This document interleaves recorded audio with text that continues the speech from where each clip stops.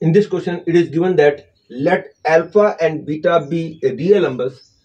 Consider a 3 by 3 matrix A such that A square is equal to 3A plus alpha I. If A to the power 4 is 21A plus beta I, then you have to find the correct choice.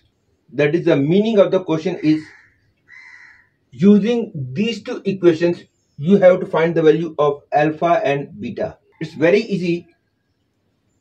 Just square both sides and bring this equation in this form, and then comparing coefficients, you'll be getting the value of alpha and beta. For this, I start with this equation and square both sides. I get a square whole square equal to 3a plus alpha I whole square. That is, a to the power 4 is equal to 9a square plus alpha square I square plus 6 alpha ai. That is, a to the power 4 is equal to 9a square plus alpha square I square is same as I, and ai is a. Because I want to compare this equation and this equation, therefore first I will have to bring this equation in this form, and in this a square is present. From here I put the value of a square in terms of a here. I'll be getting a to the power 4 is equal to 9 into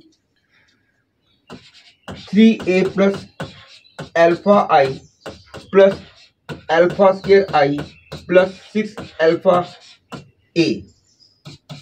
That is, a to the power 4 is equal to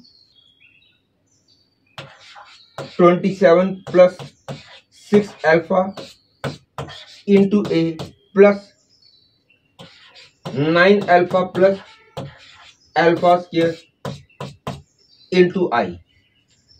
And from here I know that a to the power 4 is 21a plus beta I. That is, it is given that a to the power 4 is 21a plus beta I. I compare the two, I get 27 plus 6 alpha is equal to 21, and 9 alpha plus alpha square equal to beta. That is, 6 alpha is equal to minus 6, that is alpha equal to minus 1, and from here I get the value of beta as minus 8. Hence I conclude that fourth choice is the correct choice.